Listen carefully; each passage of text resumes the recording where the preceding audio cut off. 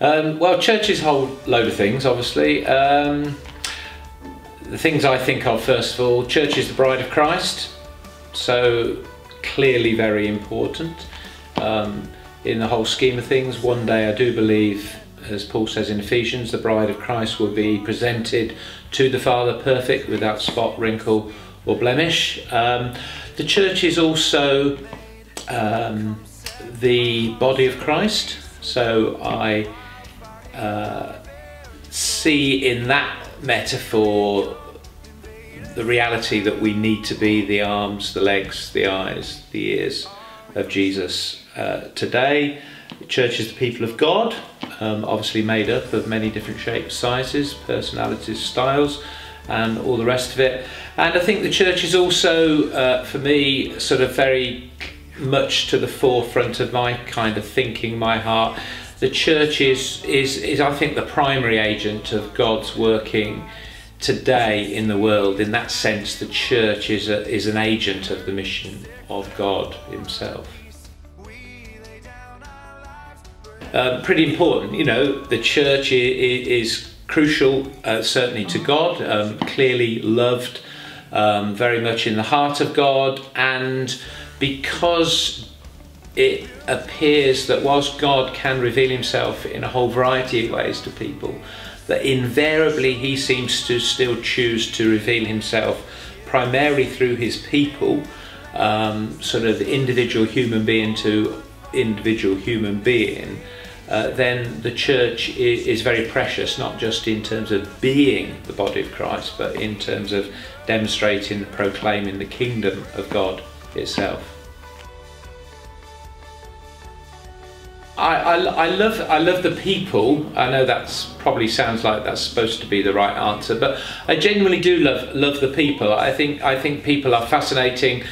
People are all unique, very different to one another. The thing I love about when we get them together, as it were, and be the church is when that works and there's a synergy, so that actually we are way more than the sum of our parts.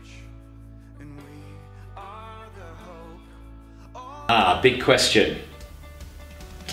For me, part of the raison d'etre of the church is that it is actually, if you like, a subset of mission, rather than mission being a subset of the church, rather than the church doing mission when they get around to it.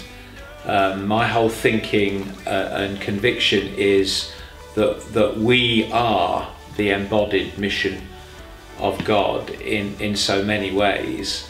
So the extent to which the church embodies mission is, for me, a reflection of the extent to which the church embodies the life of Christ. The extent to which the church embodies mission is the extent to which each and every member of any given church community embodies the life of Christ, follows him in discipleship, engages with people authentically wherever they rub shoulders with them. Well, it sounds like the Sunday school answer, isn't it? Jesus. It sounds a bit glib, but I think basically, essentially, that is what we offer the world today as the Church of Jesus Christ.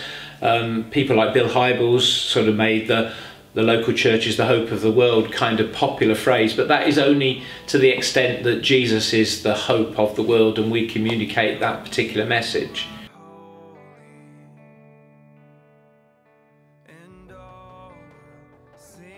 My wife Maggie and I, we've just recently moved and joined Chew Magna, Little Village Baptist Church, and whilst in the last 7 or 8 months we haven't got a list of people who have come to faith in Christ, it is very interesting how that very small church community is having an impact into the lives of many families. So we are in good relationship with many children and their families, many parents and their families, and many older people. And so one of the local doctors approached me quite recently, enthusing about the parent and toddler group that we run out of the church, and just saying, Nigel, do you realise how critical this group is for the 10% of mothers who have depression in this area? Do you realise what a welcome and how affirming this group is actually being to them? And I know through conversations with the small group that sort of run that group, there are a number of those parents who I would just say are very close to faith in Jesus. So I see that as my sort of current in focus example of the church actually demonstrating the love and the kindness, the generosity of God in very simple, practical ways, but at the same time seeking to enable people to understand the reality of who actually Jesus is and how he can be very much part of their lives.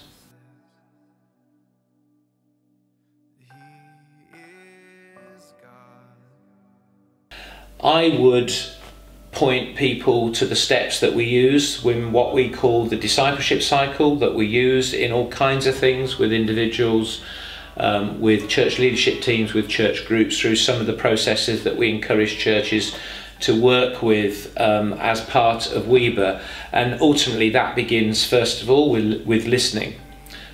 We all need to do that individually, but I think churches need to listen for what God is saying to them. Listen for what God is calling them to be. Listen for what God is calling them specifically to do right here, right now, rather than just through the midst of time.